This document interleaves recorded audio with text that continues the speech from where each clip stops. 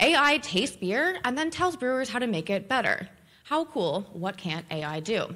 So I did want to share this with you today to sort of explore a little bit about what AI can do related to, of course, myself.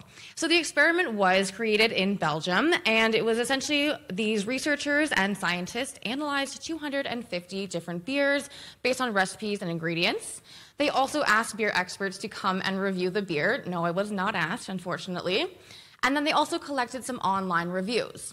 Now, after all of this, the technology that they created was essentially an AI where they could extract the different connections between the best tasting beer and the recipes. And they then spiked some off-the-shelf beers with whatever the AI told them to see if it would make the beer tastier.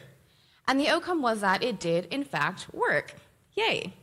But I just want to share the fact, of course, that we know AI can, of course, help us do things better, but it will never actually replace us. And I do think that that's a good thing to continue to underline as we move through this new era.